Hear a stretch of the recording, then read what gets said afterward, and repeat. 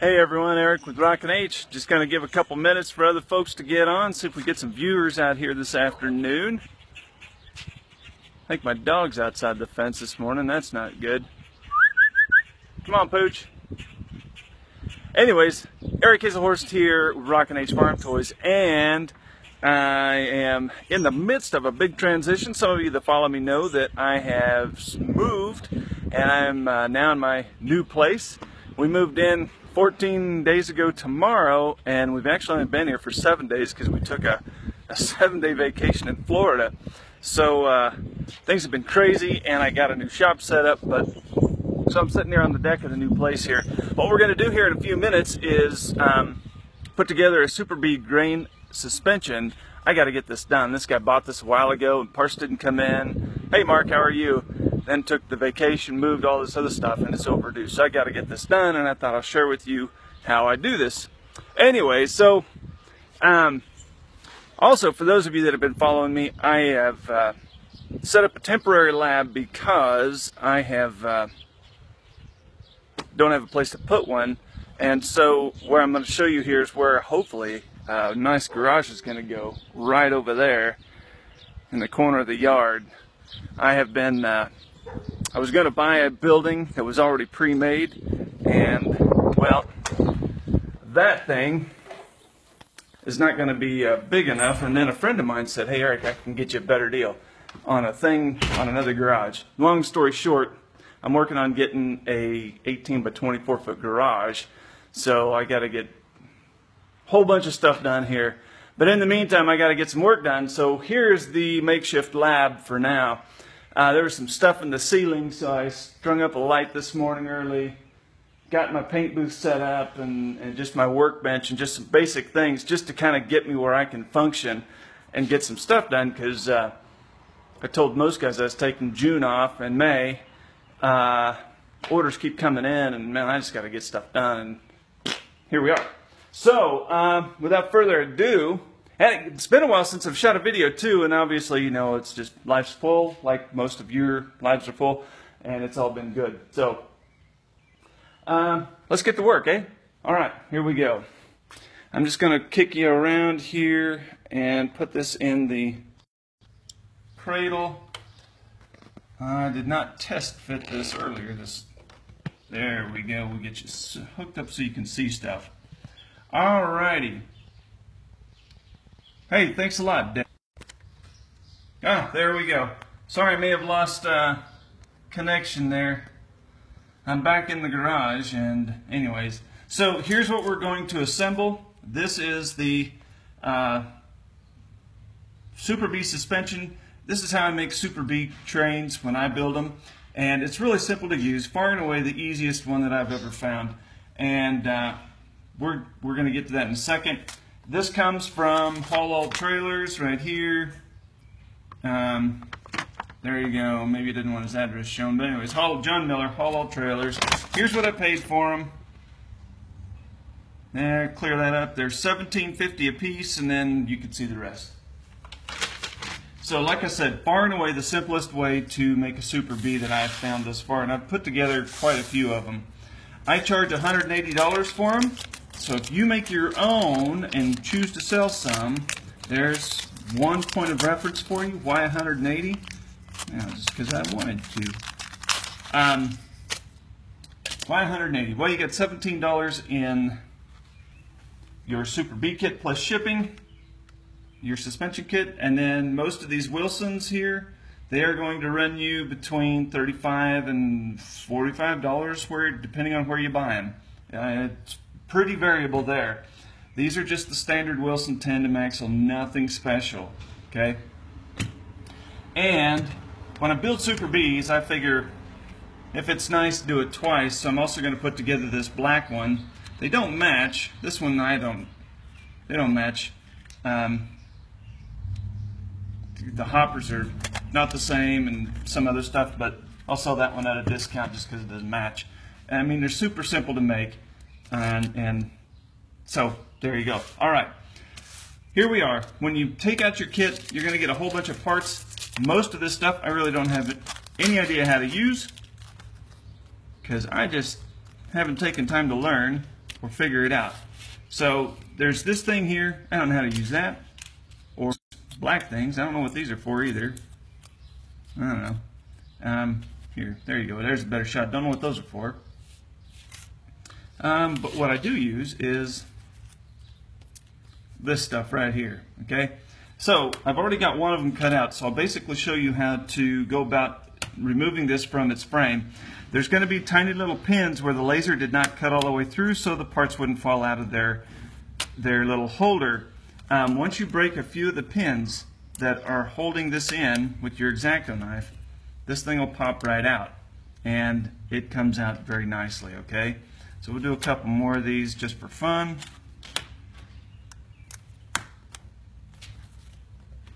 And you can see there, I mean, once you cut a couple of those pins, bam, there, it's very, very simple. Some of these just twist out like that. We're not talking about rocket science, and they are pretty resilient. I've had very good luck with these. So when in doubt, give a little cut, use a sharp knife. Okay, looks like I may have to cut a little more here.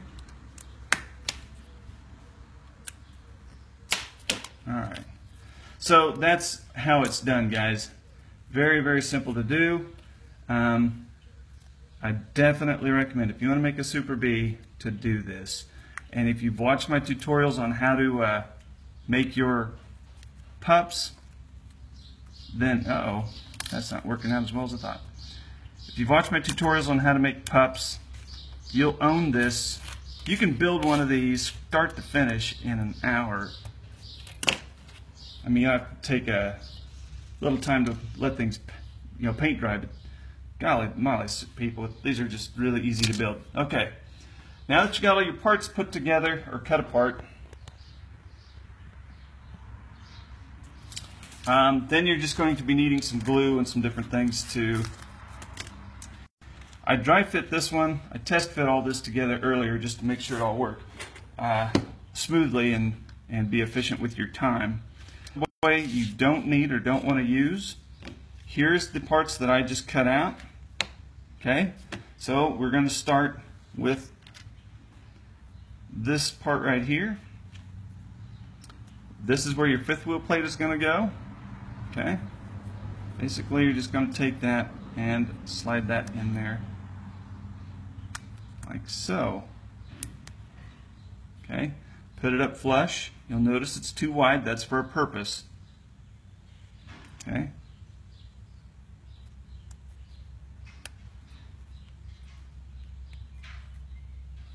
Okay, just like so. Okay. Hang on here. I got to get rid of a reminder on my phone. There we go. Next, you can go ahead and put this part together. Okay. I always dry fit everything just like I'm showing you.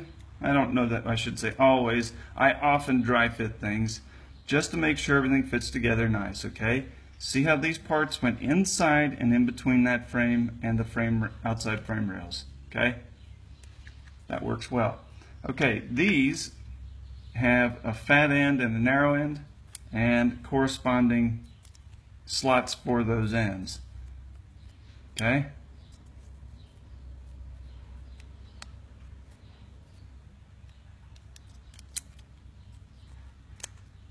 So it should fit together.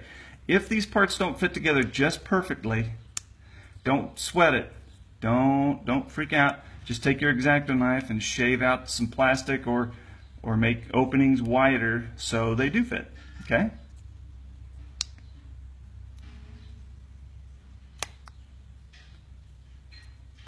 Okay, and then finally this part right here goes inside there. Okay. Once you've dry fit everything together, you're confident that everything looks nice and neat and perfect and beautiful, then you come back with your glue and glue that bad boy together. Again, if things don't fit quite perfect and awesome, definitely do not be afraid. Like, I mean, right here you can see a little bit of a gap. You can come in here and with your knife and clean those edges up to where it fits even better. Okay. You can see here, it doesn't fit, whoops, sorry about that, doesn't fit just perfect, no worries. Take that apart, and bam. See, it doesn't take much. It's really simple. That's the beautiful thing about styrene, is it's soft, it's easy to work with, and if you're just beginning and you're a bit nervous about using these different products, I mean, styrene's a great one to go with because one, it doesn't cost much, and it's just really super easy to work with, kind of forgiving too.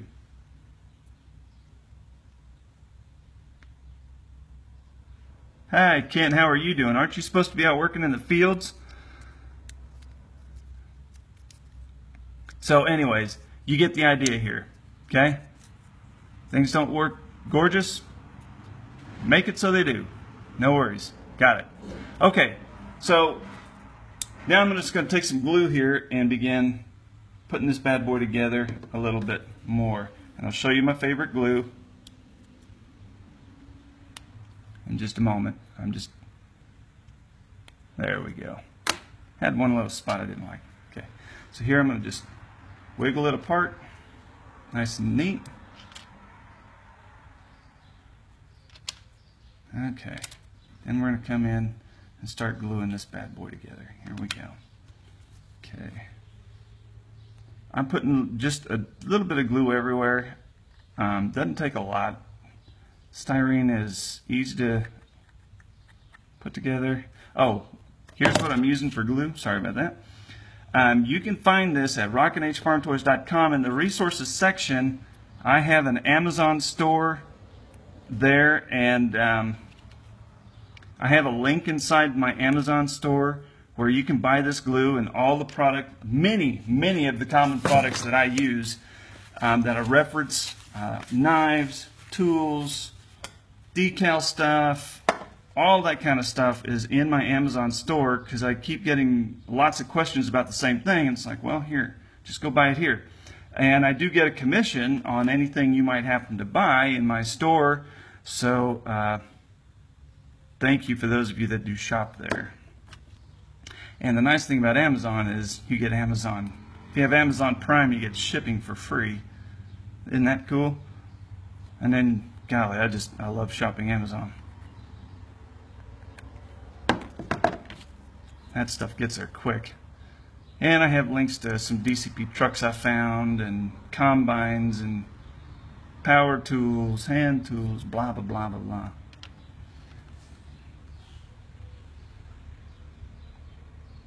Ah, okay, Kent, you got rained out. Fair enough.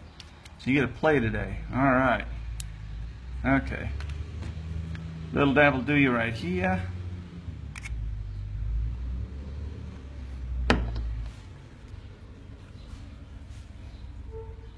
Whoop.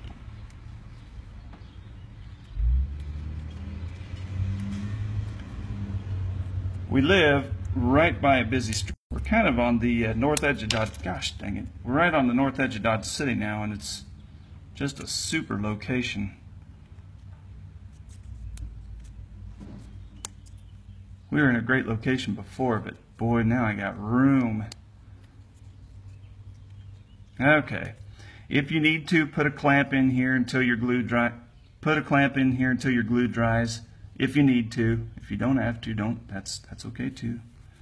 Okay, and then we're going to put this. And let's stick it right here. Why not? It doesn't matter if you glue the piece that goes in or you glue the framework. Just as long as you get it glued together, that's what's important here. That's the important part. Just get her glued together. Of course, now that I'm live, trying to glue it together doesn't want to fit. Okay. Okay, there we go. And if you need to, dab a little Insta-Set over it.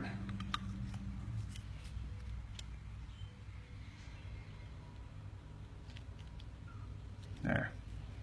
There. Now it's not going to come apart. Okay. there you go, friends.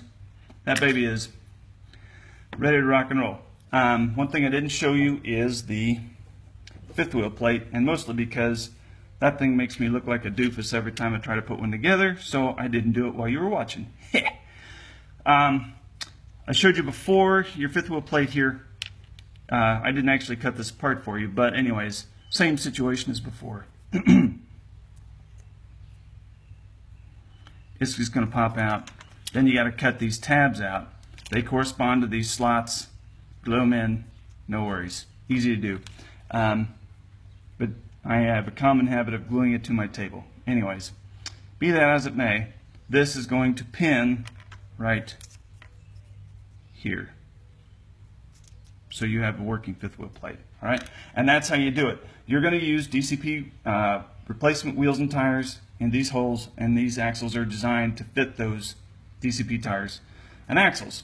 So from this point forward, what I will do is I will wipe this down with lacquer thinner. Just wipe it down, getting all my fingerprints off, residue. If you wanted to, you can come in here and you can take body filler and fill all this stuff in if you chose to. That's up to you. I don't, as a habit. And then paint it whatever color you wish to paint it. I always paint them black. That's just what I do. And they'll take paint, I prime it first and then paint them black, okay? And that's what you're going to do. In a little bit, in the next hour and a half, I'm going to cut apart a bunch of trailers, and then I will show you how this part mounts to your pup that you're going to make in order to make your Super B, okay? So that's how that's going to go. So now's a good time for questions. There's a few of you watching, so if you have any questions, please feel free to ask, and I will answer them, or you can post them in the comments later, and that's up to you also. So as we close up, any questions as we wrap? And you can always post them later. This afternoon I got a full schedule. I got to make these two Super Bs, which I'll have wrapped up this afternoon, and then I got to go build some shelves in my basement. How much fun is that? Then I got to figure out how much fill dirt I'm going to need to bring my where my building's going to go up to grade. So that'll be fun. Anyways, guys, looks like there's no questions, so I'm going to let you go and catch you later. If I think about it, I will shoot a short video. Maybe you'll watch, maybe you won't, and that's okay. But I'll shoot another video just showing you how to mount that Super B frame to the pup. All right? We'll catch you later. Bye.